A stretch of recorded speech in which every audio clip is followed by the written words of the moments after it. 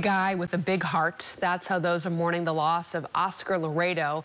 They're describing him as just a really great guy. The 37-year-old was gunned down outside of a bar in Pleasant Hill on Monday. Crown 4's Philippe Djegal spoke with his colleagues in Concord who are still in disbelief over this senseless killing.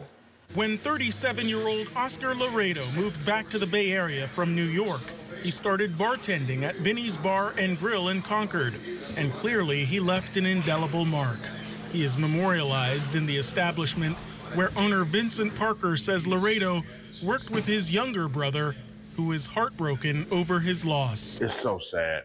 Such a loss. Daytime chef Demetrius Brown worked with Laredo all 3 years he spent here. He was really into his friends. He was into his family.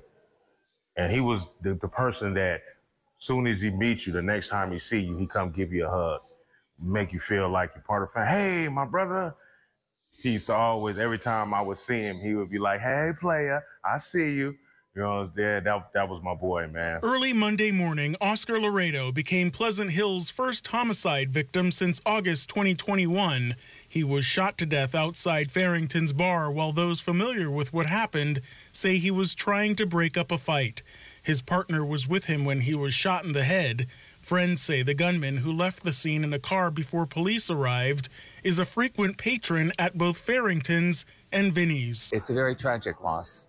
He was a very talented young man, dedicated to pleasing customers, but he was also dedicated to the arts and to fashion and to many other artistic pursuits. The fact he lost his life defending someone else comes as no surprise to his colleagues. He's the peacemaker.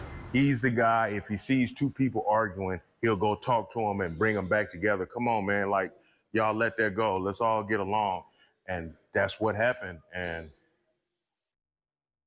we'll never know why, but the person decided that they wanted to do what they did to him, which was so wrong. Vinny's will be hosting fundraisers to help cover funeral costs Thursday and Saturday nights.